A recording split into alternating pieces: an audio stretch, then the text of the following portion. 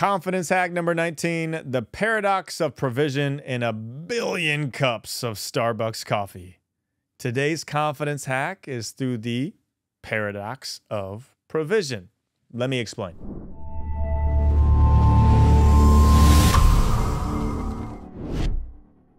Hey, I'm David Nurse. I coach NBA players, CEOs, and high performers how to hack their confidence. Now, if you want a daily or weekly email to your inbox, a boost of confidence to start your day off on the right foot, go to my website, davidnurse.com, and sign up for free. Receive that email and much more. Paradox, noun, a seemingly absurd or self-contradictory statement or proposition that when investigated or explained may prove to be well-founded or true. That's the definition. Howard was born in subsidized housing in Brooklyn, New York in 1953. His father was a truck driver. A life of comfort for Howard and his family was as far away from New York as the Golden Gate Bridge. Howard studied his way into college, worked really hard, and upon graduating, he began working as a salesman for Xerox. Barely making ends meet, Howard was the furthest thing from what you would say is successful. However, in 1981, while working for Hammerplast, Howard went to Seattle to visit a newly opened coffee store named Starbucks. Howard was sent to replace their plastic cone filters. That was the order he was on that day. Immediately, Howard was mesmerized. He wanted in. Leaving a job where he had potential growth opportunities at Hammerplast, Howard was hired by Starbucks as a director of retail operations and marketing. While abroad on a coffee bean buying trip to Milan, Italy, Howard was exposed to the espresso, a very non-American way to drink coffee at the time. But Howard saw opportunity. Starbucks, however, did not. They rejected Howard's idea. But what Howard had on his side, the paradox of provision. He knew deep down, against all odds, he was going to be successful. That's the paradox of provision. That great things are going to come even when you can't see them. And he also knew that the espresso idea would work. He scrounged up the money, all that he had, convinced investors to invest in a coffee shop he named Il Giomale, very Italian. Meanwhile, the paradox of provision was continuing to turn its wheels.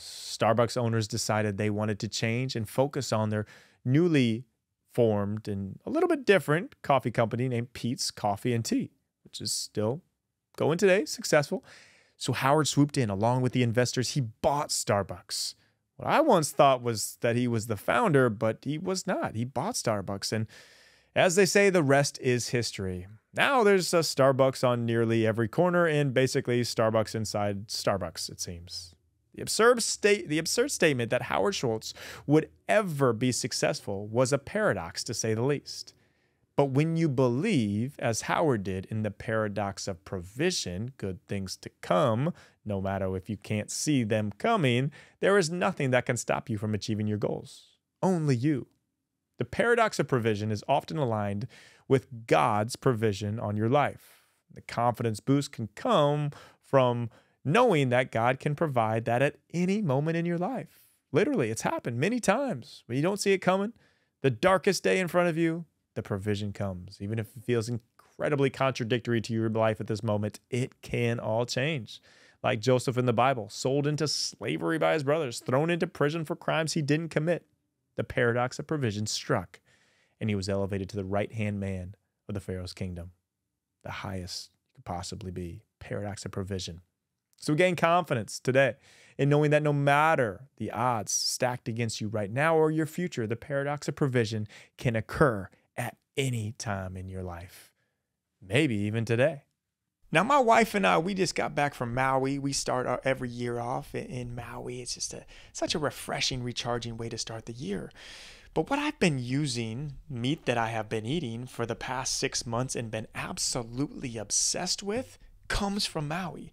Maui Nui venison. They have delicious ground meat, organ blends, a variety of steak cuts, rib chops, jerky. It's very lean too, and I'm big on staying in the best shape I can possibly be in. And sometimes the beef will have a lot of fat in it, but Maui Nui venison, extremely lean, healthy, all just amazingly raised in Maui access deer.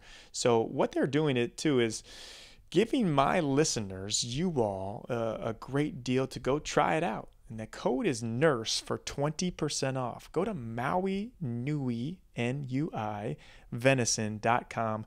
Check it out.